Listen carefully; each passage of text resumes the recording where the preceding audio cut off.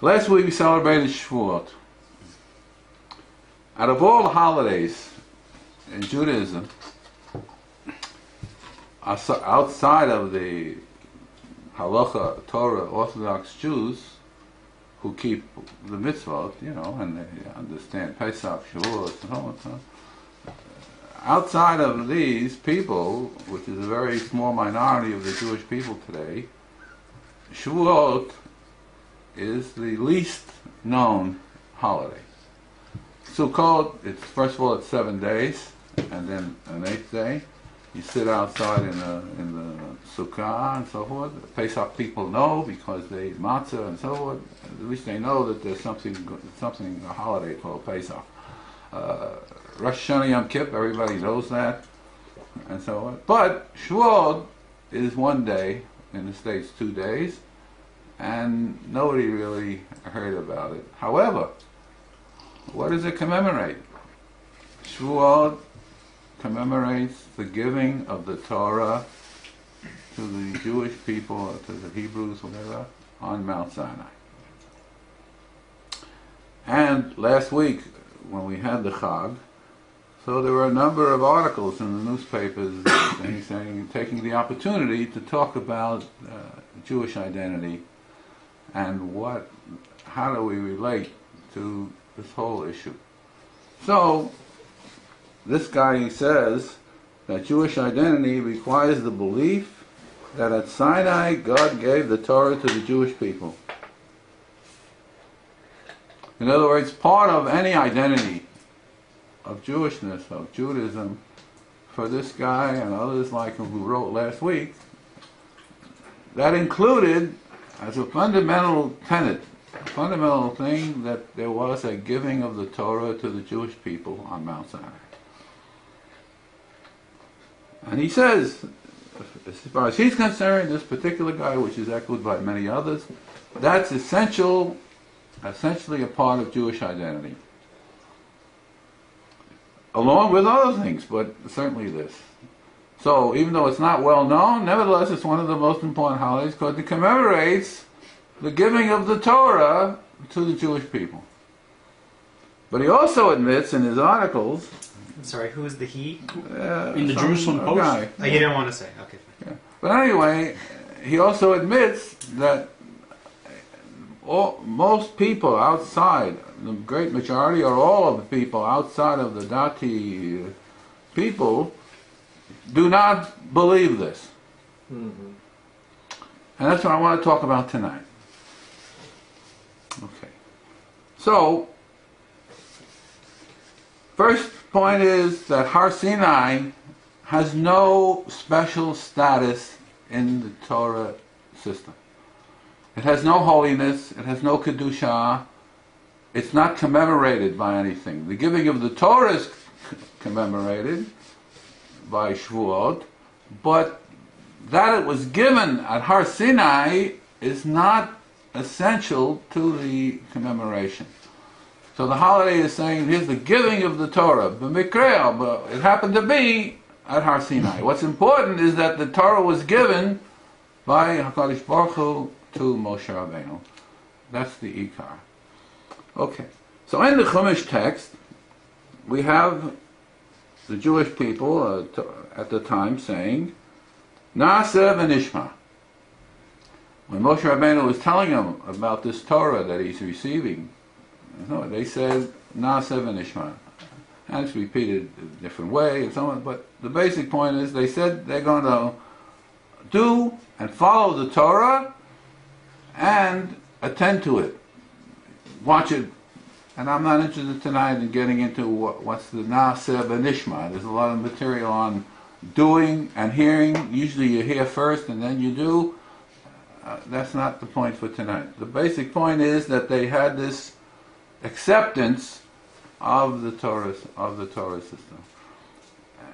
Indeed, in Chazal and the sages of the Talmud, they talk about the experience of Yam Suf, of Yetziat Mitzrayim. The Jewish people at the time had an experience higher than Yechezkel the Navi. In other words, there was a tremendous impact of the Yetziat Mitzrayim on the people, and this carried over into their saying, yes, we're going to keep this Torah. Okay. But the question is, so they say Na'aseh v'nishma. By the time we come to the Chazal in the Gemara, which is 1,000 years later, we see something very interesting. Chazal say, well, at that time, the Jewish people received the Torah without free will. And there's a famous Chazal, they were standing at the foot of the mountain of Har Sinai, and they put a barrel over on top of them and said, in effect, you have no choice, you've got to accept the Torah now.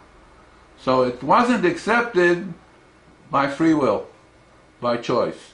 It was accepted under duress, or even from the positive, that the experience of Yetziat Mitzrayim was so powerful that they didn't, it affected the emotion. The decision of what happened after that didn't come, it came from the experience, but still bypassed free will. You could do something because of this from the side. It was so powerful an experience that it just carried over naturally into accepting the Torah. But the point of this Chazal is, in the Gemara, that it wasn't done by free will. Now that says a lot. One of the things most important it says is that somehow the Jewish people are hanging in the middle. They need something to complete the acceptance of the Torah. God could give it, but where was the acceptance? You know, like if somebody's giving you a matana, a gift, and you don't accept it, there's a question whether you gave a gift. Giving a gift means somebody receiving the gift, or whether giving the gift means giving, but you don't receive it, it's still giving a gift. So that's a whole complicated question, and an insightful one about how do we look at contraries, opposites, how they operate. So there's a whole issue on that. But the basic point is that in usual common sense, we have some kind of an acceptance. And the acceptance in halacha is by a kinyan, an acquisition act, and so in the halacha, and therefore the person acquires the gift. And that's a topic in kinyan, in acquisition. Okay. But what do we see here? From this thing we see that somehow the acceptance of the Torah by the Jewish people was not by free will. In addition, there's another Chazal, which says, in the Megillah Esther, which was written by Chazal, that's very important, it was written by Chazal, namely that whatever came down from the time of Esther and Mordechai, by way of a proto-Esther or writings or oral balpeh, something came oral, Chazal wrote, they say katvu, wrote the text, which means, to me, they organized what was coming down, because I'm not dealing with the history. What happened? Where did it come from? Did they have it first by oral, and then they translated it, and so on? I mean, that's all part of something that happened. But the point is, they wrote. It says I say they organized the text into a text that's come down to us. And since it was written by Chazal, we had a talk here about Purim. The Megillah Esther was written by Chazal, therefore it had in it methodology of how Chazal look at the different senses, that by letters, that they take out a letter that was missing, make a letter missing, they have the Tav Kri, it's written one way and it's pronounced another way, and different techniques in the Chazal, word order, Vashti Amalka, Malka Vashti, and so on. So they have, in the text of the Megillah, they have these different methodologies of Chazal, and one of them is Kimu L'Kiblu.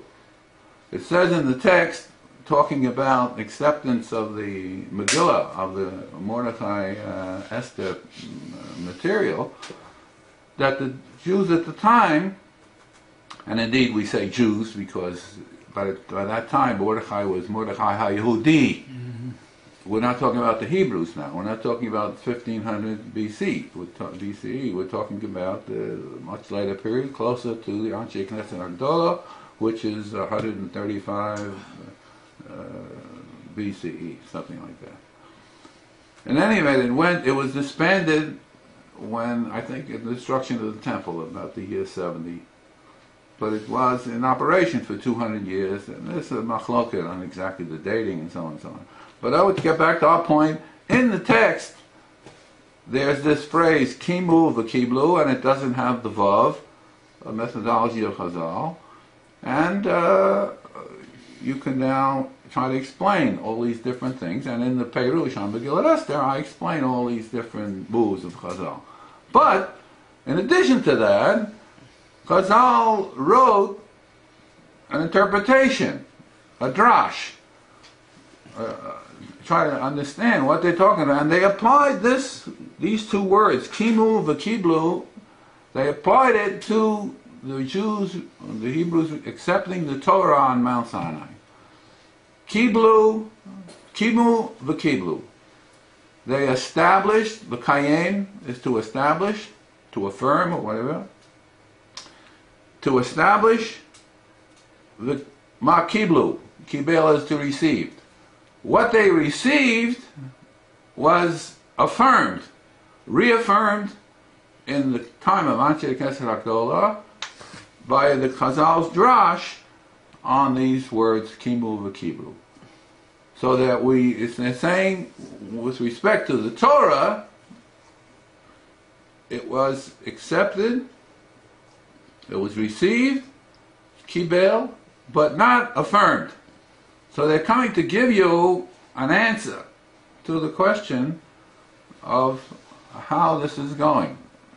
We have the Torah from Mount Sinai, we have Nasiv and Ishma, we have Har Kagigit, and now we have another Chazal that adds to it and refines it even more by saying that we are now kimu v'kimu, establishing now at a later time, 1,000 years after the whole event, we're establishing what we accepted before. Okay. Now, in addition to this line that I'm setting forth of Nasiv Ishma, Har Kagigit, Kimu v'Kiblu, in the Gemara, in the Talmud, there's a lot of talk about Ezra HaSofer, Ezra the scribe, who was a prophet, I think one of the last of the prophets, who wrote a book on prophecy, on his teachings, but he was a scribe, and the gist of what's said about him in the Gemara, in the Chazal, is that he was fit to receive the Torah. If it wasn't for being somebody like Moshe Rabbeinu, who was the real big giant at the time, 1500 BC, Ezra HaSofer would be fit to receive the Torah. Now, it's not saying, it's not as, from one side, it's not as powerful as to say, well, kimu v'kiblu. It's just talking about Ezra HaSofer, and that he was fit. It could be appropriately said that if there were no Moshe Rabbeinu, he could accept it. Now we come, what is that all about? So the usual interpretation of Har Sinai, receiving the Torah, is by prophecy. Moshe Rabbeinu talked to HaKadosh Baruch Hu, panim el panim, face to face, whatever that means, and he received by nevuah, by prophecy. He was he had special properties compared to others. All the other prophets had lesser status of understanding. Basically, it turns on the role of the understanding in the prophecy, of cutting through the way the prophecy is expressed sometimes in metaphor and so forth, and the ability to understand it was the distinctive mark of Moshe Rabbeinu, whereas the other prophets had less understanding of what they received. There's equivocation on what you received, and especially when it comes down in metaphor, it's not direct speech. It's only Moshe Rabbeinu who spoke panim el panim, face to face, whatever that means. But the point is that the original Matan Torah, giving of the Torah and its reception, was by prophecy. But when it comes to Ezra, he was a sofer. A sofer is somebody who writes the mezuzah, writes the Sefer Torah. And so, what did Ezra do? Ezra's now late. He received, orally, written, he received materials that he redacted, put together in a package. And he said, Harei ze Torah. This has the status, the halachic status of Torah. Here's all these ancient Near Eastern materials, okay? And they come down to Ezra.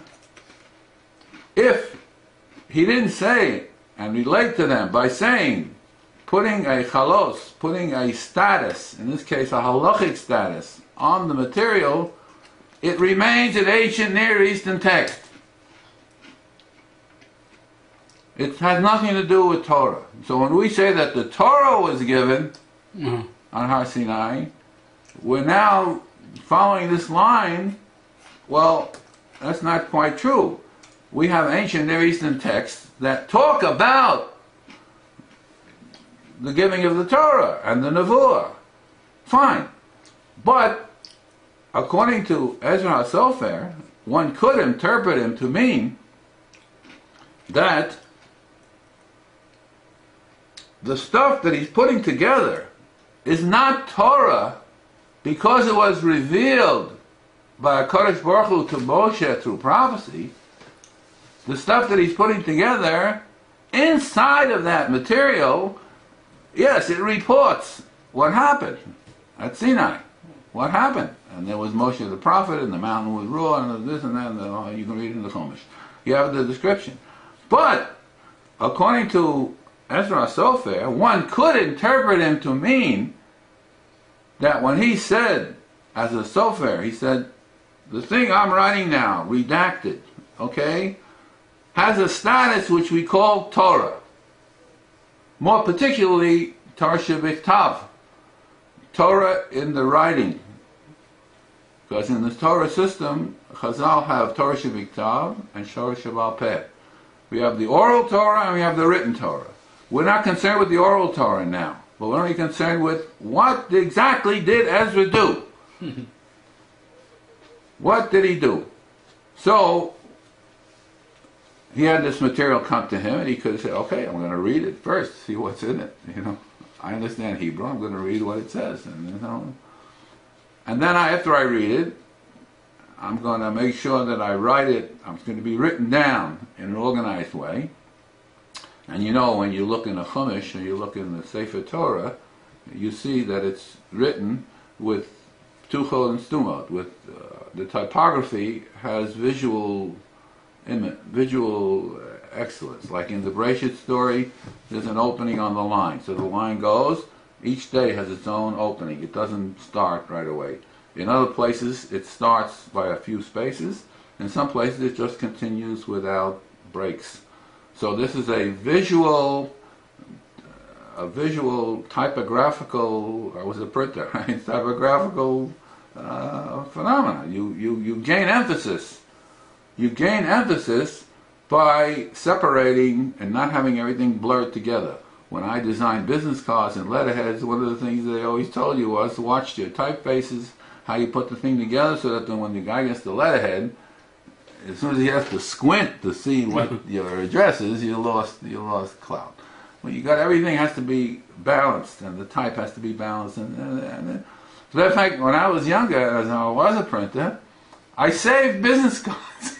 I saved business cards, especially ones that were made in color. In those days, this goes way back. And in those days, to have a business card that you gave to somebody who had 2 or 3 colors means it went through the press 3 times. We didn't have automatic presses and all the modern stuff. So I used to save business cards. I mean, it was a hobby. Of course, I threw them away. But it was a hobby to save, especially the ones that I made, that I designed.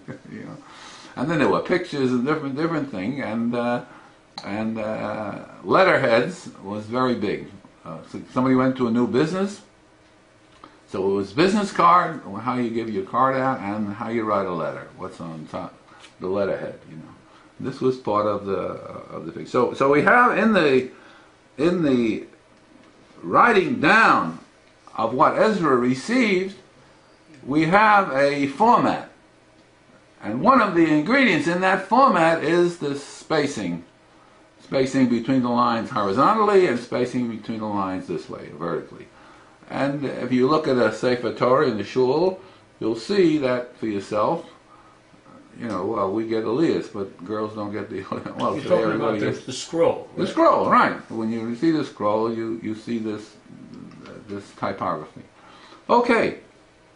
Now the question becomes: what exactly did Ezra include and exclude in his saying, by these words, I pronounce this material to be Torah? That means what in tradition and anthropology is called sacred text, in the Torah system is a performative. Namely, when somebody says, in the proper context, Harei at mekudeshet li, these words are the formula for getting married. Usually the words, the utterance goes together with an action. So there's a ring, and so when you christen a ship, so there's a bottle of champagne that you hit the ship, the bow of the ship, and you say, Harei zeh Queen Elizabeth. Now this is the name of the ship. The ship is not finished until it has a status of ship. In particular, the name. It says Queen Elizabeth, they take off the thing, the champagne. So that's how, you're establishing a status. So what's called sacred text in anthropology and in cultures, we go to Africa, we can study the different civilizations, even ones that are left over. What's called sacred text is really, upon analysis, a performative.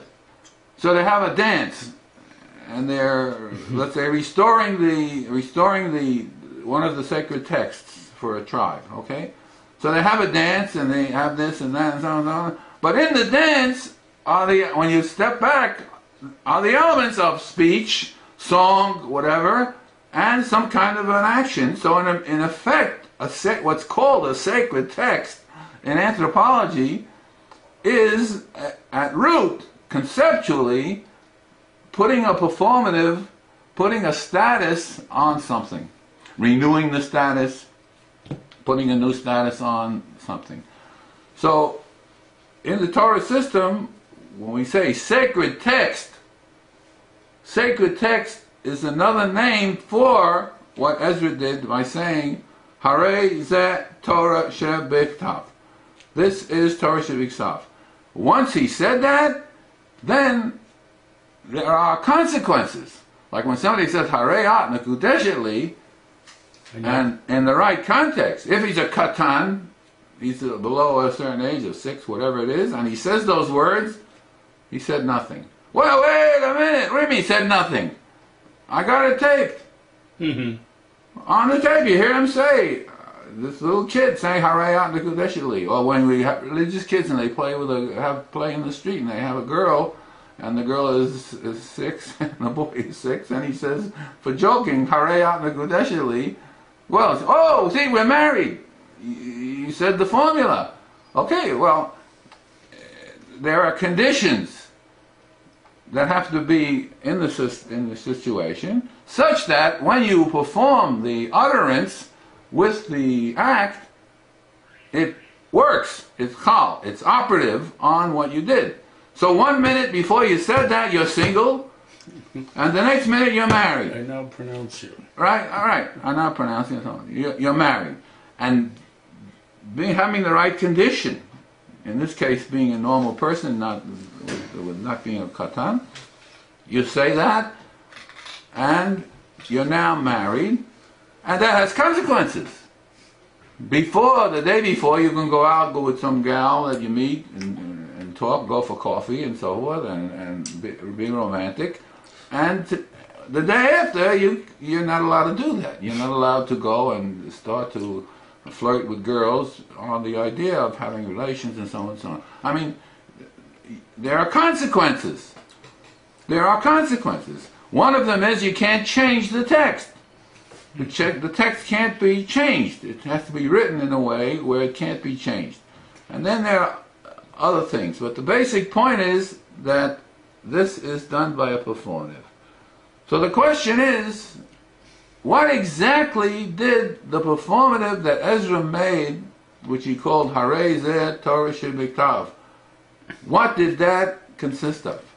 Now in the halakha, there's a section of the halakha that deals with how the sofer writes the Sefer Torah, how he writes it. And there are rules. As a matter of fact, I took a course just for fun to see how it is.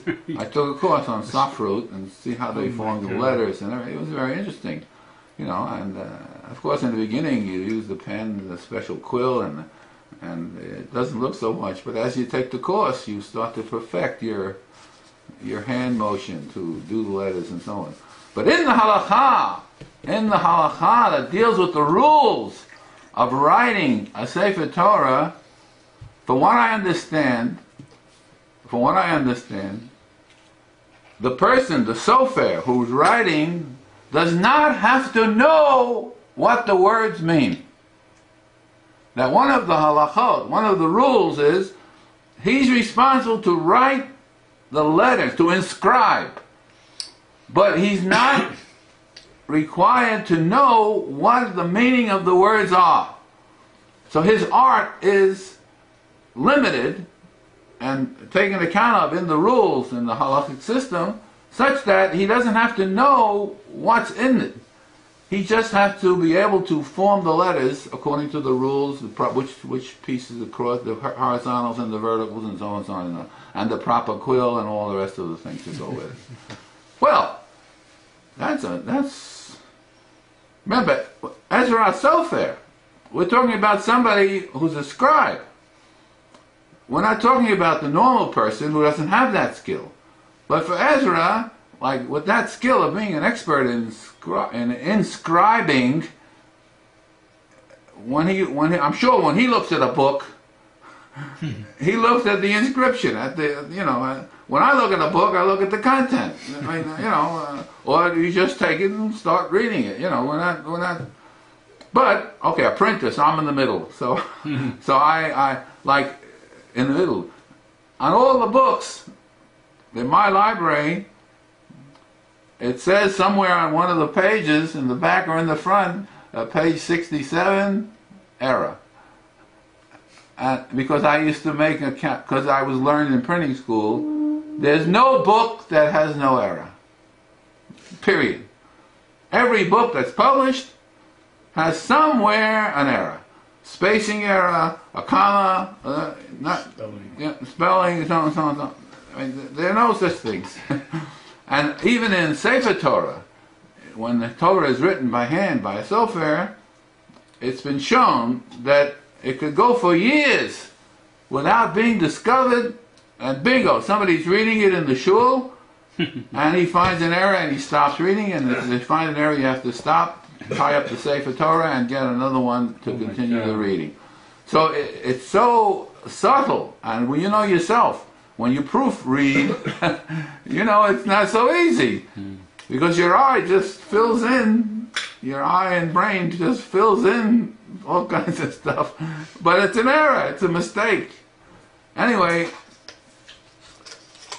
so this is a halakha, a rule, that the sofer does not have to know what the words mean. Well, let's go one step further. When Ezra said, if we say Ezra limited his chalos, his status, putting the status on this text, if he limited it to the inscription without the meaning, then it has the status of Torah Shabbat, but the meaning somehow comes in from the reader, comes in from the guy who knows the language. If you know the language, you could read and understand it. If you don't know the language, we could say, well, let's assume, for the sake of argument, Ezra didn't know Hebrew. Okay, but he could still write the inscribed. Okay, so if we take Ezra to be saying this, the inscription is Torah Shabbat, has this status, can't be changed, then going with that is the idea that any understanding of the words in the text that's reasonable, that makes sense to understanding the language, if you understand the language, anything that's reasonable is included under the umbrella called Torah, which means that there's not one special meaning. You could have many, many different meanings of the text, of phrases, of words, and so forth. And we say in the tradition, Ayin Panim La Torah, 70 faces to Torah. In other words, you could have, when you probe the material itself, you could have different meanings depending on the tools. Like, as you all know, I work with the hieroglyphic basis of biblical Hebrew, and it's a tool that has shown me many, many differences in the interpretation of phrases and meanings of words in the text. So by having something else, I can discover something inside the text which is properly called Torah, not because of the discovery, not because of the meaning, but because it's carried by inscription. It's carried by something you see on the paper, letters on black space, on white space, and you have letters, and it's inscribed on the material. So if you take Ezra to mean that, then anything that's discovered where there's reasonable understanding that a phrase carries a package of meaning X, Y, and Z, and that has the status of Torah Shabbat. So now, if we have a narrow interpretation of Ezra, so what we then would say is that it includes the meaning. It's just not the inscription per se. As I give you an example from the Sofer, who doesn't have to know what the words mean, it's not the inscription per se, it's the inscription carrying a package of meaning. Like when we write something, we're not in the position of the Sofer. I mean, we're not learning how to write. We're communicating. We're trying to get across the content of what we're writing. The writing is not the essential part. The writing has a dimension of keeping it unchangeable, blah, blah, blah. But basically, we're interested in communicating the content. So if we interpret Ezra's kolos, Ezra saying Hare Zeh Torah, if we interpret that to include a set of meanings, then indeed the idea of revelation, of Moshe Rabbeinu receiving the Torah by it being revealed to him as a prophet, is paradigmatic for the meaning of the words in the text. But the words don't give you the basis of the material being Torah. The basis of material being Torah is the chalos, the status that Ezra put on it. In the wide interpretation of just the inscription, any meanings take their status of Torah from the fact that Ezra put the status on the material. And the other way around, if one says, okay, I read the material and I see that it says, look, there was the mountain and it had this situation in the mountain, and it was all this and so on and so on, and people understood, and Moshe Rabbeinu went up to the mountain and God talked to him and gave him the Torah, Etzba Elokim, it says, by the finger of God, and so on. So if that's in the material, and indeed, it's certainly one package of meaning. It's lasted for 5,000 years. I mean, but the question is, what is the status of that meaning package? So it follows from Ezra, however you interpret them, a wide interpretation or a narrow interpretation, it turns out to be that the material, the text that we're reading, is Torah because Ezra put the chalos of Torah on it, not because of revelation. What that means, in a more simply put, is that what happened, how it happened at Har Sinai is a second order question, and in this context becomes personal, depending on how you read the material. It's been read for so many thousands of years as being a revelation. God revealed himself to Moshe Rabbeinu, and that's what's come down as the standard meaning for almost everybody in Judaism and Western religions built on the Bible. There is this thing of revelation and so on. Okay, but the question here is that it's a second step. The first step is Torah via Ezra's chalos, and not by what happened. So what happened in effect becomes personal. No matter what you say happened, if it's reasonably carried by the material, you say, look, I believe that. I don't know what the revelation is. I can't understand Panago Panim. I can't understand HaKadosh Baruch Hu talking to Moshe Rabbeinu like a person talks to a friend. And indeed, Maimonides, the Rambam, spent the first part of Moreh Nevuchim, one of his philosophical works, on trying to explain to the reader of the Chumash all of these places where it says Vaydaber Hashem, Vayomer Hashem, Vayored Hashem, and so on. All the verbs and all the material giving you an explanation.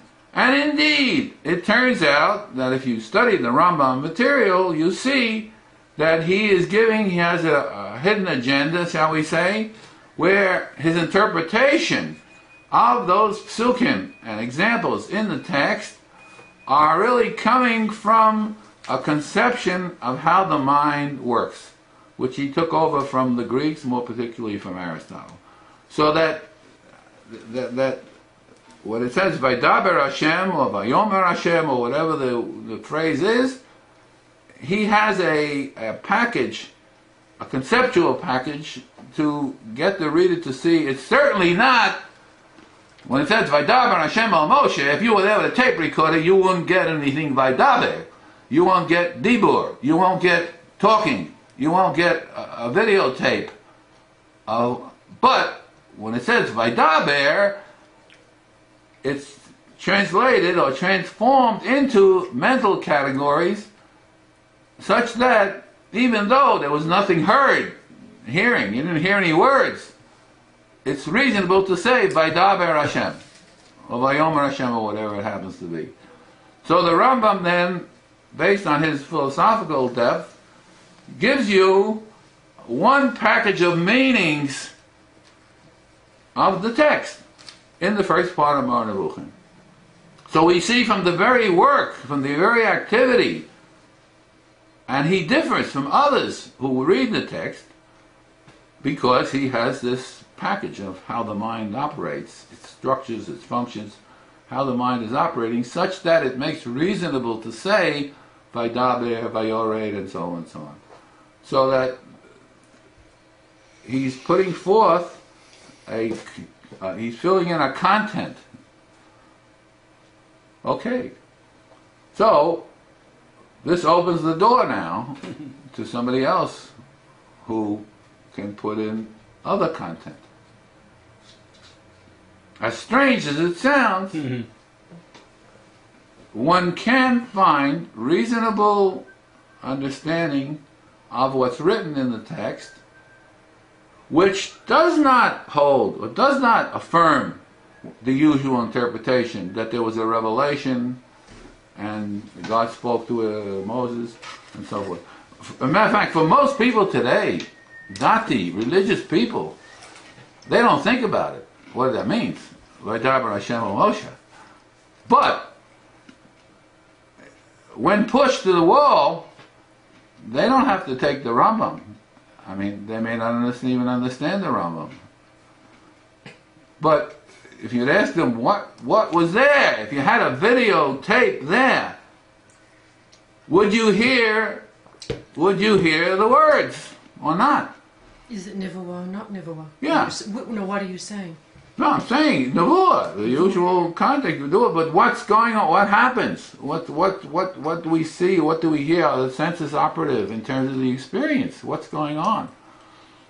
So what I'm saying is that when you take the Rambam example, he gives you a package and an explanation of what's going on to avoid the idea that God speaks in the same sense that you and I speak. Namely, if we had a tape recorder, we'd hear the words. Okay? But most people who accept the Torah belief, this belief that was so intrinsic for this Jewish identity, of agreeing with the belief that God spoke to Moses on Har Sinai, when you don't think about it, you're okay. When you think about it, you got a problem, because you got to explain what that means. But when you don't think about it, okay. If somebody would say, "Did you actually hear anything?" I said, "Well, maybe yes, maybe no. I don't know." If you don't have a theory to go with it that transforms the material and puts it onto a conceptual framework, then 50% at least will say, "Look, I don't know what happened, but it sounds like," pardon me, it sounds like there was actual, speech. There was actual, and in the text they even give you a description of what's happening and so on and so on and so on. Okay, so the point is now that, look what we've moved from. We moved from Nasev and Ishma by the Hebrew people, relating to what Moshe Rabbeinu gave them, and the revelation, to a meaning of Torah that's based on a Ezra Sofer saying, putting a chalos, putting a status, indeed a halachic status, on this thing called Torah Shemal Torah Shebiksav. So, from these examples and the line that I'm developing, it follows that indeed, if somebody could come up with another understanding of the phrases and of the sentences and of the material, just like the Rambam used a conception of the mind from the Aristotelian understanding of the mind, so somebody else can use something else and come up with a different understanding package of the words.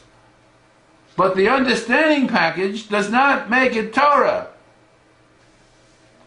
The understanding package is Torah because it's being carried with the inscription that Ezra made the chalos on.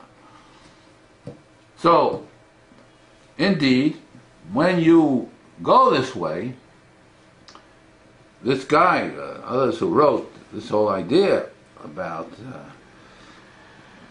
God gave the Torah to the Jewish people, and Jewish identity requires this belief. What comes out of this whole analysis is that Jewish identity does not require this belief. As strange as it sounds, or as difficult it is to accept, it logically follows from the analysis that I'm presenting. In other words, it has a status of Torah because Ezra put the chalos of Torah made it operative on the text, and the meaning package comes in from who's reading it. When the Rambam read it, his meaning package was such that he was able to write a whole section of anthropomorphisms and show you that it doesn't mean literally that you would be there, you would hear the speech, and so on, so on, so on. So others say, well, we don't understand it at all, what that means. It's an unknowable. How are we privy to understand HaKadosh Baruch Hu and what he says and how it operates and so on? But the point is that the ideational door opens via Ezra Sofer to include as Torah, a package which excludes Revelation. Now, who was going to buy that in Judaism is a separate story. But all I'm presenting tonight is the package and the underpinning that leads to that conclusion. And Chazal gave many, many hints about that relate to this. And one of them is that when you read the text, and it says Hashem, and it says Elohim, Chazal gave the hint, explicit in the Gemara, that Elohim refers to the Nachash, the snake, the serpent in the story of Gan Eden, saying that if you will eat from the Eitz Hadas Tov Ra, you will be like Elohim, Yodeh Tov Ra. So that understanding, making judgments, which Chazal called din, making judgments about good and bad, okay? Making judgments of good and bad was the one Eitz Hadas, that was one tree, and that's carried by Elohim. That's what it says right explicitly in the text. The Nachash says to Chava about eating from this tree, that if you eat from this tree, you'll be like Elohim, knowing good and evil. And as you know from hearing me speak before, you know that in the Chumash, a lot of things are not said explicitly, but are implicit in the way the material is presented. When you talk, the Nachash says, when you eat from the Eitz Hadas Tov Ra, you'll be like Elohim, Yodeh Tov Ra. But when now the Nachash in his back pocket pulls out and says, hey, wait a minute, I'll tell you something else. That when you eat from the Eitz HaChaim, you'll be like Hashem, Yud Kei Vav Kei. There are two fundamental names for HaKadosh Baruch Hu in the Torah, Hashem and Elohim. So Chazal gave you the hint by saying, when you use the word Elohim, it refers to having eaten from the Eitz Hadas Tov Ra, making judgments about good and bad. It gets extended in many different ways, but the basic idea that Chazal present is this picture. And on the other hand, the other half that the Nachash didn't say is, if you're like Elohim, if you eat from this tree, then you're like Hashem if you eat from the other tree. So that we then have a different picture from Chazal themselves. So they said, whenever it says Hashem, it has to do with Rachmim. Whenever it has Din, it has to do with justice, with morality, with strict judgment. And then Chazal deal with the question that HaKadosh Baruch Hu decided to make a universe based on Din, on law, on structure, but he changed his mind because the human being could never be able to carry such a load. So he had to have some kind of a mellowing procedure. He had to have some place in the punitive system, like in common law, where the president or the prime minister can free somebody who served 15 years of a 25-year sentence, and so on. That's Rachmim. Now, there's another dimension to the judgment, to the penal system. So, and there are other examples of what Rachmim is. But the point is that this is what the text is giving you. And so, it's providing you with an understanding package that may be different from the Rambam, but with respect to it being called Torah, it does not depend on there being a revelation. And that's the basic point I want to get across, to show that this opens up the door. Now, indeed, when Chazal gave this as a remez, as a hint, because, you know, Chazal read the text. It doesn't say Eitz HaRachmim. It says Eitz HaChaim. But one example, one primary example of Chaim is the feeling of mercy and being sorry and empathizing and so on and so on. Indeed, in more general terms, the Elokim relates to judgment made by the mind, judgments of good and bad, din, making a judgment, dealing with a rule and exceptions to the rule, authority for the rule. That's cognitive. It's from the area of the person called the cognition. And relationally to that, things that go on in the body of the person and in the feelings of the person come from Hashem. So that we start to widen up what the meaning is. Chazal gave the hint.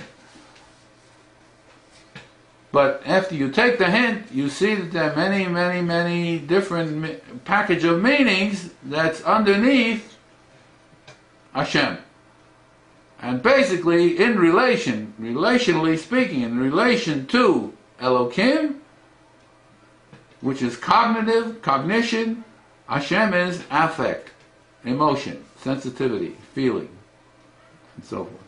So that in the text, we have this picture, and Ezra opened the door to alternative understandings of the text, which do not require the belief that this guy wants to say is essential for Jewish identity. If 90% of Jews don't accept the belief, well, maybe if we showed from inside the material, not outside, from inside the material and the analysis, and we showed that it's not required, well, I can't believe that nobody out of this population, not one would say, well, wait a minute, I got to re-examine my commitment to Torah. Nobody?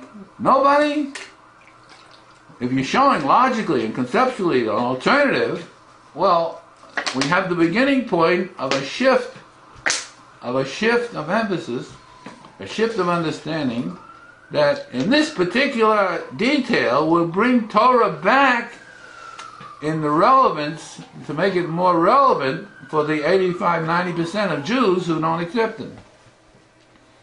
They don't accept the traditional story because when you say something and you do with God talk, they don't know what you were talking about. They're in a quandary. They say, well, I don't know what we're talking about. So most of them who are serious, they'll study the Rambam first. That's what I did. Of course, but after you graduate from the Rambam, after all, the Rambam is built on a conception of the mind that's basically Greek, coming from the Aristotelian Platonic understanding of the world. And since the scientific revolution in the 17th century, that understanding has been replaced by a much richer understanding of the human being, of the social aspect, psychological aspect, and the mental aspects, and the whole different understanding of the whole relationship. So most people today, they may flirt with the Mar Nevuchim, but after a while study will yield that it's not satisfactory. And I studied it for many years, and I found that after a while, being in philosophy, I outgrew it because it wasn't really powerful enough to carry the understanding. But it certainly said, well, don't be afraid to think about the text. Don't be afraid to look at it in a big picture, in a wide screen.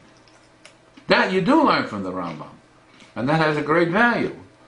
And Chazal say, and I discovered in my own studies of the Chumash text, that indeed, when Chazal say the Torah speaks in the language, speaks about God in the language of man, that means the more you know about man and the language of man, the more you know about God. So that there's what I call operational definition. These are operational definitions. Whenever you say Elokim, whenever you say Hashem, these words are carrying not just din and rachmim, but something even broader and more conceptual. The cognitive and the affective part of the human being. Because how the human being operates with these things gives you understanding of Hashem. The Torah speaks about God in the language of man. And it's giving you an operational definition, how to understand it in the text. And as you know from past experience with me, I discovered by working through each one in the text. There's 1,800 places where it says Hashem, 250 places where it says Elokim, and I took the trouble to work through and comment on each one and say, why does it say Elokim in this story and not Hashem, and vice versa. When you do that, you get an eye-opening that's unbelievable. Nobody took the trouble, none of the Meforshim took the trouble to do the whole text. They all mention, every single one mentioned this Chazal and what the word Hashem and Elokim carry. But they didn't do the whole text. They didn't take heed and say, look, Chazal, it doesn't say Rachmim, it says Chaim. Chaim is much wider. Chaim includes the body functions, how the human being operates, what's going on in the body system, what's going on in the feeling system, how action and things that a person does are coming in with ingredients from both. All of that you glean when you look at the names, each one in particular context. Because then you could ask the question, why in this context, this particular story, okay, look how important the narratives become. I mean, in the traditional medieval Rambam classification, it wasn't the narrative that was important. It was the more conceptual pieces, the halacha, the legal pieces, and so forth, and the metaphysical pieces.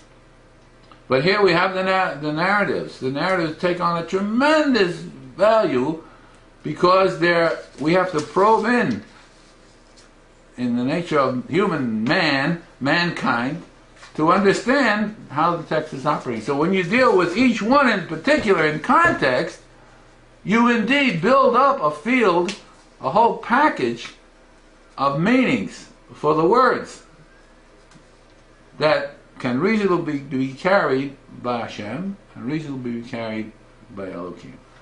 So it turns out, indeed, that Rachmim is Chazal's hint to say, oh, wait a minute, if you examine each one in 1,800 places, you're not going to come out with Rachmim alone, you're going to come out with all kinds of subtlety meanings and in the realm of the emotions.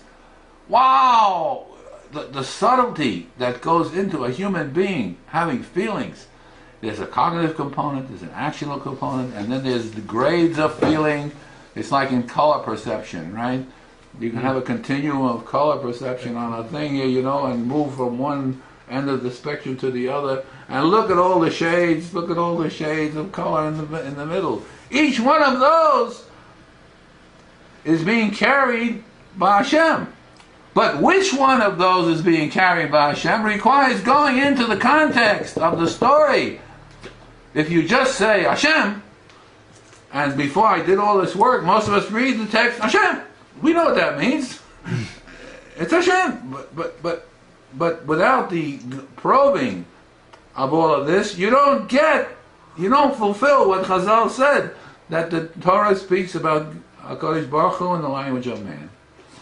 Yeah. But this means that the original storyteller, before it became Chalos, knew what he was doing when he wrote Hashem in one place and Elohim in another, or she, whoever wrote it.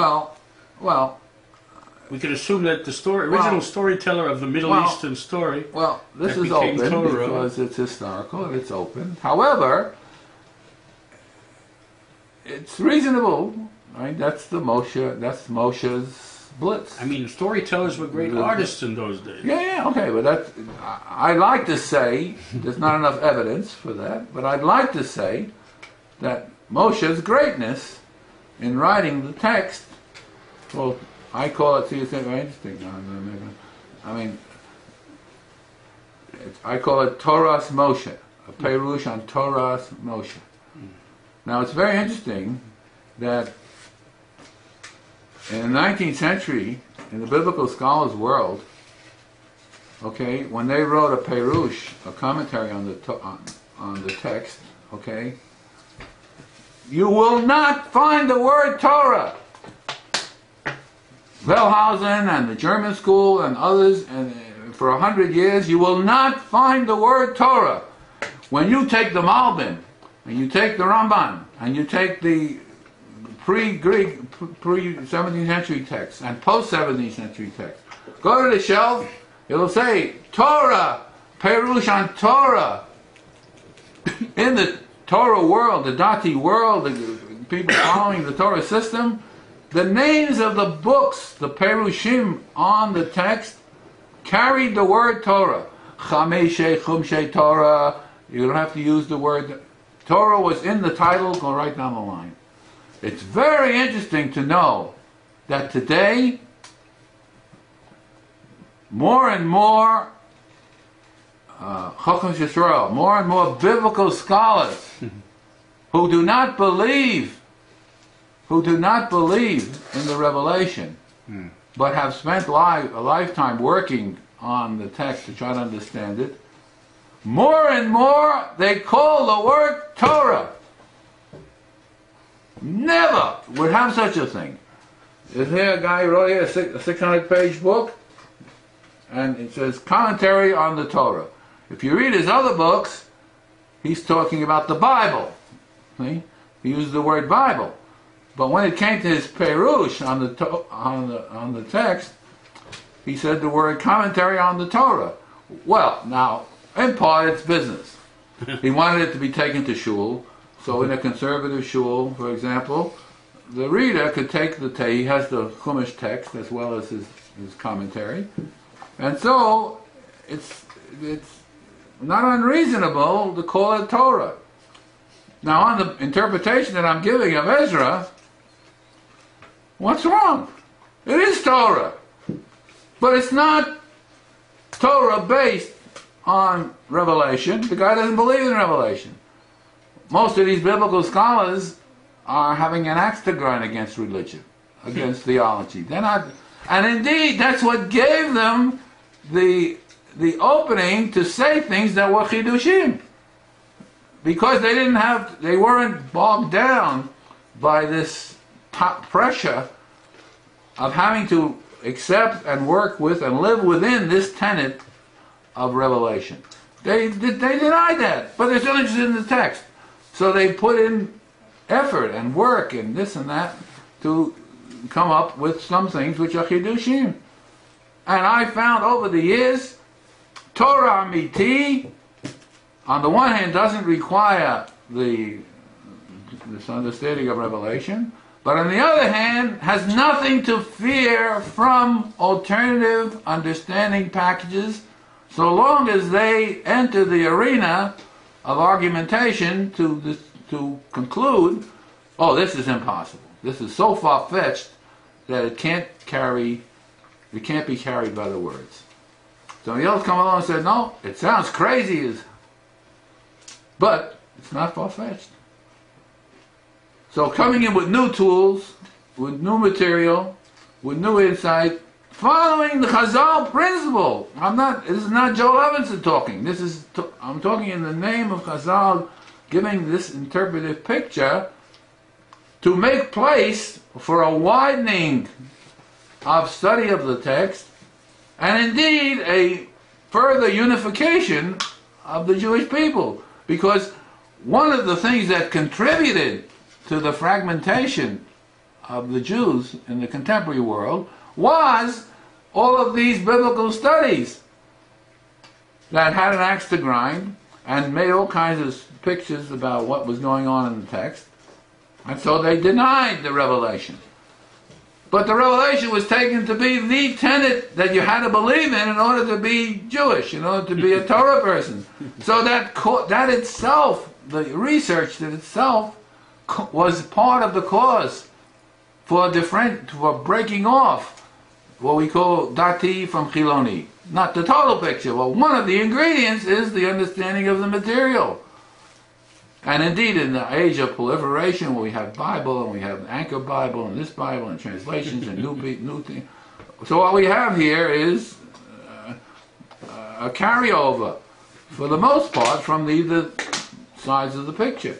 So here's a guy, and others like him, with all full sincerity, is saying, on the one hand, I recognize that nobody's accepting this, the revelation. But on the other hand, revelation is key for Jewish identity. Well, maybe take the hint the other way around. What? All these people are ignoramuses. All these people, 85% of Jews are not, they're still Jews. They're part of Klal Yisrael. So maybe by restructuring, by shifting the paradigm, and Chazal say every generation Torah people are responsible to restate the Torah system with as much relevance as possible to the contemporary picture of where we are. So what I tried to do tonight was to give a picture, to paint a picture in a few concepts here that indeed does that and says, look, instead of just saying, well, we are Torah people, everybody else is not. Maybe they're also Torah people, but they could learn from us and we could learn from them.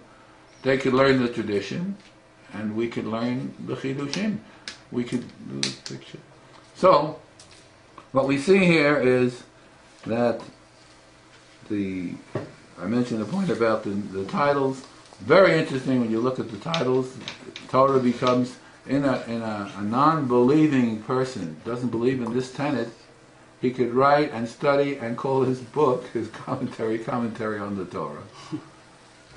And I say, from one hand you say it's business, you sell more copies and all the rest of the stuff. Okay, 600-page book falls apart eventually. But okay. So part of it, I give the benefit of the doubt to business and money making, and somebody's going to take it to shul and read it. Okay. But on the other hand, it was unheard of. A guy would never call his book by the name Torah, because Torah meant Nasa v'nishma. Torah meant the first interpretation. So the guy, he doesn't believe in all that. So he's not going to call his book Torah. But today, that line is starting to wither. And I say that underneath it, unknown to the guy who wrote his book, and believe it, his Perush, much to be desired. I mean, he's a biblical scholar. He works with the documentary hypothesis we talked about, and he discovers some very interesting things and so on. But on the whole, I mean, without being immodest or anything, what I wrote on certain things in the text, in the Perush that I write, has much more richness, much more content than what he's written in his 600 pages. Well, remember, he's not analyzing each name in the context. He's not doing all of that. He's not coming in to say the Torah speaks in the language of man, let's get more understanding of the human being and we'll get more understanding of the system. He's not doing that. When he says Hashem, when he says Elohim, Lord, or whatever he translates it, That's it. He leaves that undeveloped, not researched. Well, 1,800 places in the Chumash where it says Hashem. Well, if you analyze each one, you come up with a fantastic package. And eventually, others will do that, and we will have here at least another dimension. This is not the total picture, but it's certainly one dimension in Jewish identity.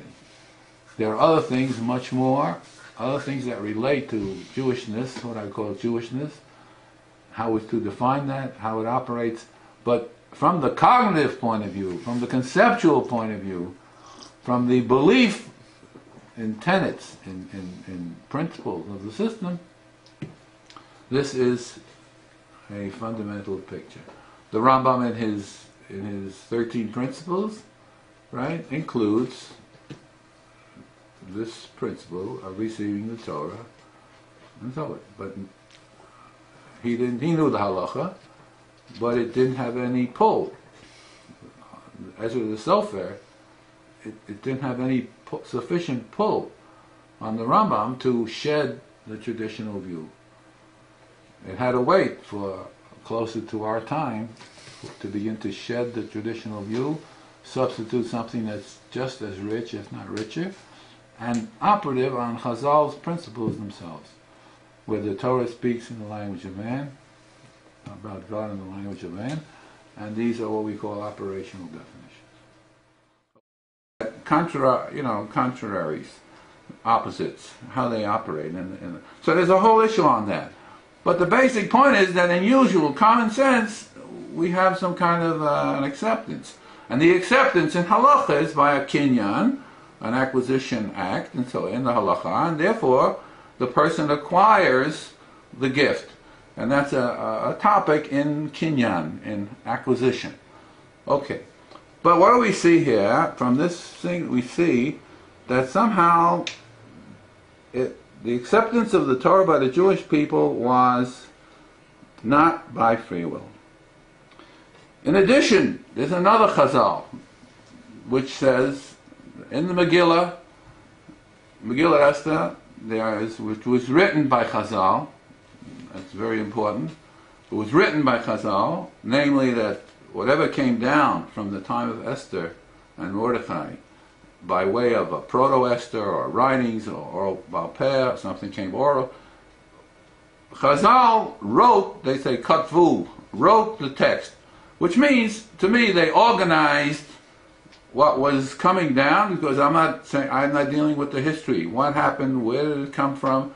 Did they have it first by oral, and then they translated it, and so on? I mean, that's all part of something that happened. But the point is, they wrote. It says they organized the text into a text that's come down to us. And since it was written by Chazal, we had a talk here about Purim. The Megillah Esther was written by Chazal, therefore it had in it methodology. At that time, the Jewish people received the Torah without free will. And there's a famous Chazal, they were standing at the foot of the mountain of Har Sinai, and they put a barrel over on top of them and said, in effect, you have no choice, you've got to accept the Torah now. So it wasn't accepted by free will, by choice. It was accepted under duress, or even from the positive, that the experience of Yetziat Mitzrayim was so powerful that they didn't, it affected the emotion. The decision of what happened after that didn't come, it came from the experience, but still bypassed free will. You could do something because of this from the side. It was so powerful an experience that it just carried over naturally into accepting the Torah. But the point of this Chazal is, in the Gemara, that it wasn't done by free will. Now that says a lot. One of the things most important it says is that somehow the Jewish people are hanging in the middle. They need something to complete the acceptance of the Torah. God could give it, But where was the acceptance? Like if somebody's giving you a matana, a gift, and you don't accept it, there's a question whether you gave a gift. Giving a gift means somebody receiving the gift, or whether giving the gift means giving, but you don't receive it, it's still giving a gift. So that's a whole complicated question, and a very insightful one about how do we look at them for this guy and others like him who wrote last week.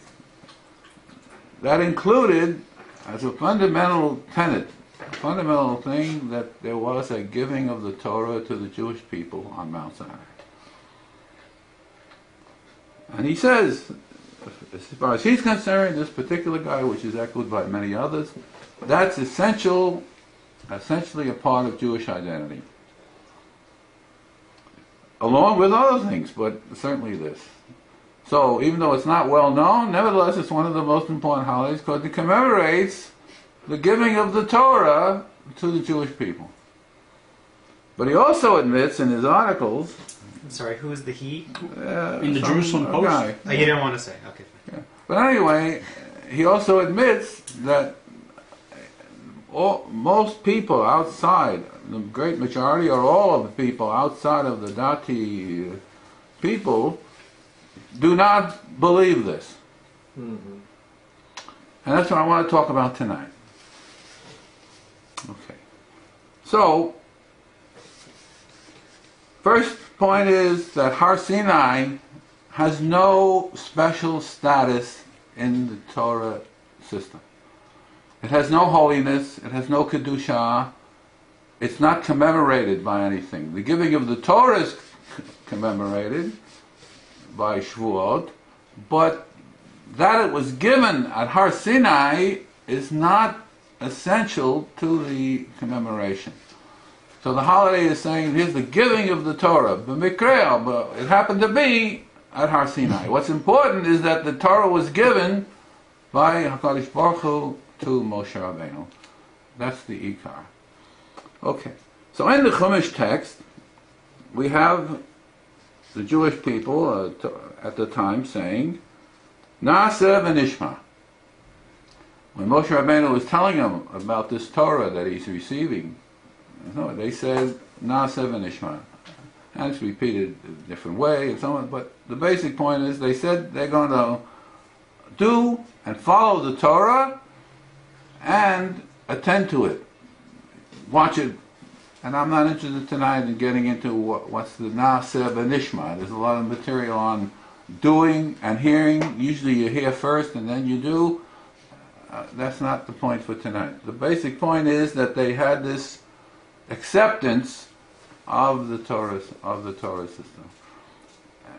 Indeed, in Chazal, in the sages of the Talmud, they talk about the experience of Yam Suf, of Yetziat Mitzrayim. The Jewish people at the time had an experience higher than Yechezkel the Navi. In other words, there was a tremendous impact of the Yetziat Mitzrayim on the people, and this carried over into their saying, yes, we're going to keep this Torah. Okay. But the question is, so they say Na'aseh v'nishma. By the time we come to the Chazal in the Gemara, which is 1,000 years later, we see something very interesting.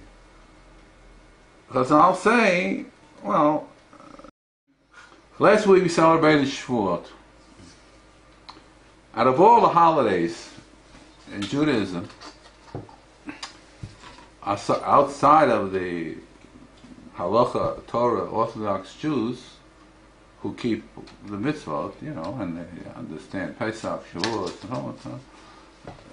Outside of these people, which is a very small minority of the Jewish people today, Shavuot is the least known holiday. Sukkot, first of all, it's 7 days, and then an 8th day.